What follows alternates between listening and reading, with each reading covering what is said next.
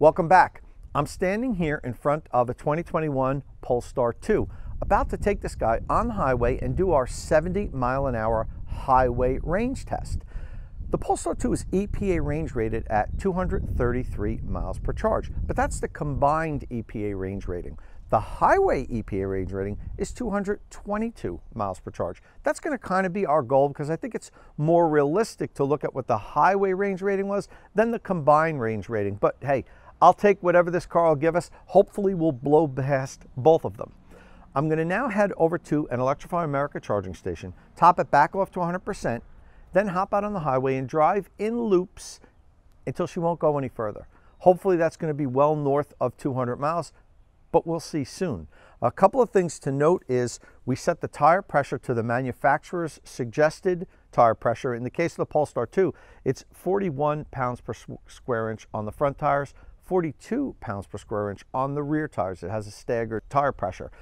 It's a beautiful day today. It's about 65 degrees and sunny, very little wind. I'll be checking and monitoring my wind app along the way, and we'll see how far she goes. I'll check back in when we're on the road, but first, don't forget, please, tap that subscribe button and ring the notification bell so you don't miss any upcoming content here on State of Charge.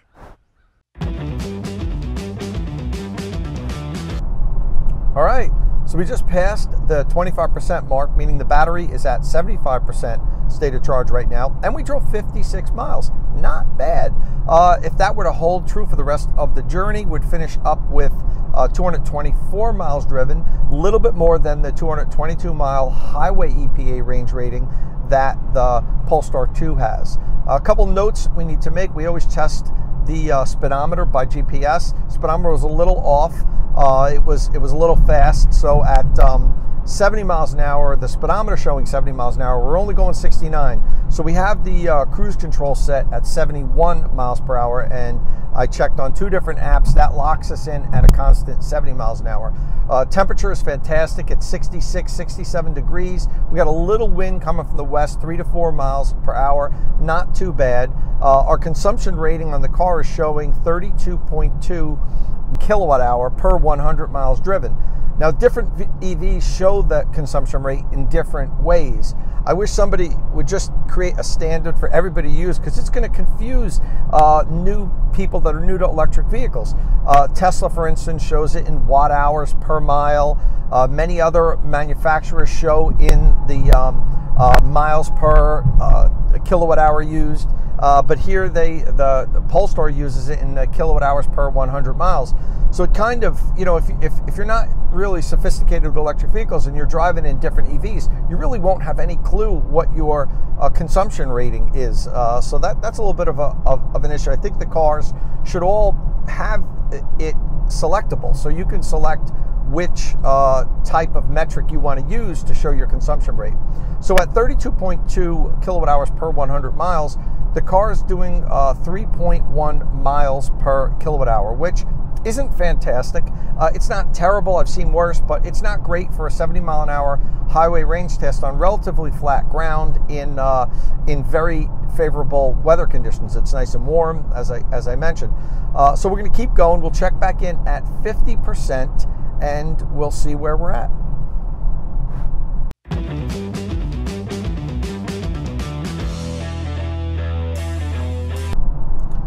So we are at 50% state of charge now, which means we're 50% along our journey, and we have covered 112 miles.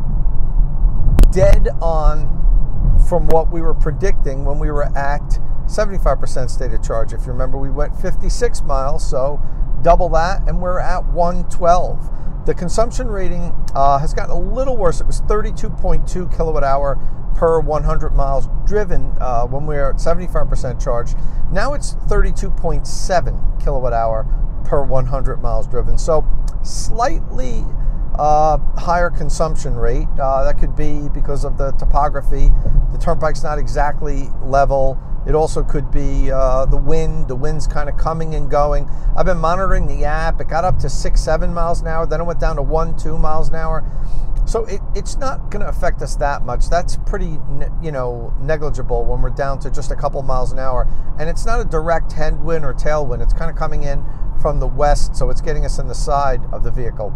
But nonetheless, those things have slight effects on the consumption rate, which is why it kind of varies while we do these tests. We're not on a closed track, perfect conditions, just driving in circles. This is real world. We're out on the highway dealing with cars and traffic and so forth. That said, traffic's been light. We've been able to maintain the 71 miles an hour for nearly the entire trip. Every now and then it jams up a little bit and we might slow down to 68, 69 miles an hour for a mile or two.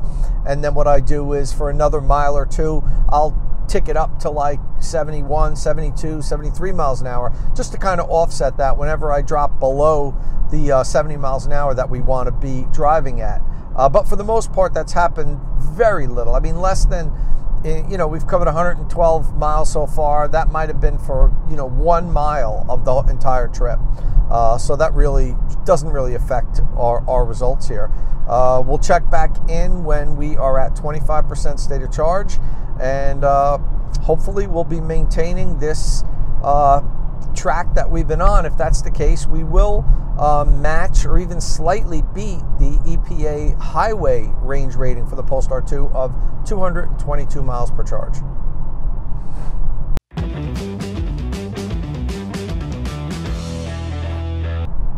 So we continue to move along and we're at 25% state of charge. And yes, the Polestar 2 is the first car I've driven on the 70 mile an hour range test to deliver the exact amount of range in the first 3 quarters of the range trip. 56 miles, 56 miles, and 56 miles. A model of consistency. So I passed the 25% mark point just as the range hit 168 miles driven. So that's pretty remarkable that the car in each of the first 3 quarters of this trip has driven the pretty much within 1 or 2 tenths of a mile, the exact same distance, which is, I've never had that happen before. Let's see if we finish up with 224 miles. We're on pace to do that. The consumption rate is staying right around the same. We're at 32.6 kilowatt hours for every 100 miles driven right now. It's been really consistent with that for a while, so let's see where we finish up. There's one more thing I want to mention, and I can't remember if I said it in the previous update, so excuse me if I'm repeating myself. But it is a warm day today. It's at 70 degrees right now. It's been somewhere between 66, 70 degrees. And so it's warm enough where I need the air conditioning on. So I have had the air conditioning on. Like whenever I do these range tests, I set it at 68 degrees in the cabin.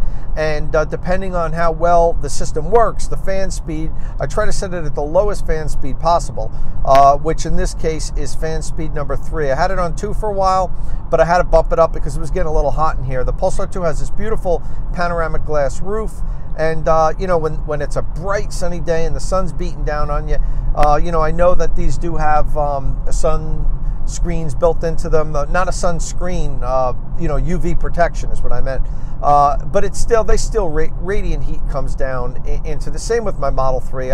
I have that aftermarket sunscreen that I snap up into the panoramic glass roof of my Model 3 because it does let in some heat, and I don't have it with this. So I have had the air conditioning on the entire day. So we're sure that robbed us of a couple of miles of range, but that's part of the course here when we do these range tests. This isn't on a track with everything turned off in perfect conditions. This is just, you're hopping out on the highway, you want to see how far the car goes at 70 miles an hour, and that's why we do these tests. It just gives Polestar owners or prospective buyers an opportunity to see about what they can expect under these conditions in this temperature for highway driving. We're going to check in when we're done. Let's see if it's at 224 miles or not. I'm betting it's going to be, because this thing has just been dead on the entire trip. It's really done a good job. Now I will say, when I say dead on, the estimated range hasn't been. That's been kind of off, and So, but I really even look at that in any of my electric vehicles because, the gasometer, they call it, so many factors that affect it. Very rarely do I find them incredibly accurate. But one of the weird things that I noticed here was that it conflicted, the estimated range remaining was in direct conflict with what the navigation system was telling me. It was saying that I could make, the range estimator was saying I could make the charging station at the end of this. Google, because this is that native Android system, was telling me, no, you can't. You have to stop at a charging station. You're not going to make it. And I actually recorded a little clip of that. I'll probably dub that in right here. One of the things I'm not crazy about with the Polestar 2 is, as you can see here, it shows that there's 95 miles of estimated remaining range left. Okay, great. However, come over to the nav system, and I'm on a course that's supposed to be only 83 miles away, and it's saying that I can't make it. The car warned me that I would need to stop and charge, and the battery there shows 0%. So now it's at 82 miles. We're still at 95 miles here. So that'll confuse owners. It's telling you can go 95 miles, yet over here it's saying you can't even go 82 miles. Which one is it, Polestar? So the next check-in is at the end. Hopefully we'll make it to the Electrify America DC fast charge station, and I won't be calling AAA. I have a feeling we're going to make it. It's really close. The map is saying that we'll make it with 1% state of charge, and because this thing's been so accurate the whole way, I'm kind of giving it the benefit of the doubt that it's going to remain accurate. We'll see. We'll check in when we're done.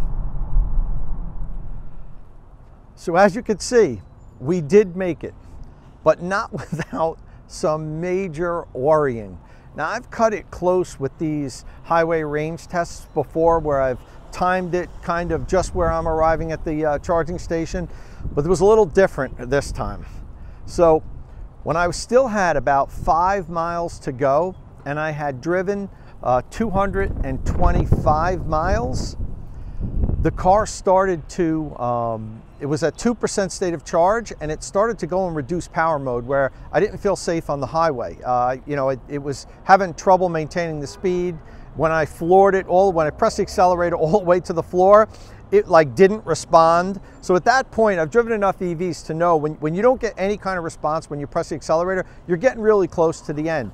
So I had to change my route. I couldn't stay on the highway. I had to get off, do some back roads, and that made it even longer, but I could drive at slower speeds. So I only drove at highway speeds for 226 miles. I drove at 70 miles an hour. Then I had to bail and drove another 6 miles at 25 miles an hour because the car was in turtle mode. It wouldn't even go any faster. I was worried. I really didn't think, I thought this was going to be the first time I didn't make it. I definitely didn't think I was going to make it here, but it hit 0 and it still went, I think, 4.5 miles past 0. So the ending range is 233 miles, but I only drove 225 and a half. I have to take a look exactly at my video, at 70 miles an hour. So that's what I'm going to call it. At the 70 mile an hour range test is at 225 or 226 miles, because we couldn't maintain 70 miles an hour any longer than that, even though I was able to go 233 miles. Impressive. The Polestar 2 beat its EPA highway range rating of 222 miles.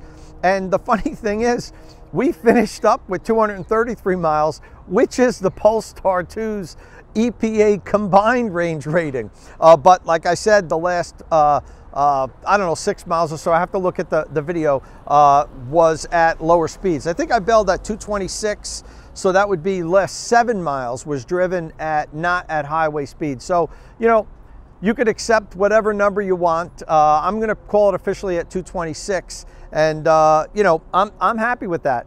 We finished up with an efficiency of, I think it was 32.2 kilowatt hours per 100 miles. That's because on those last few miles, we lowered our consumption because we were driving slower. But over the course of the day, for the most part, it looked like we were right around 32.4, 32.5, somewhere like that, I think was a good number as an average for the day. It was great range weather. The wind wasn't bad. We peaked at about 70 degrees. We were down to maybe 64, 65 at the lowest. So this was all excellent range weather, and the Polestar 2 made a good showing. So that's it for our Polestar 2 70-mile-an-hour highway range test. Don't forget, click that subscribe button and ring the notification bell so you don't miss any upcoming content here on State of Charge.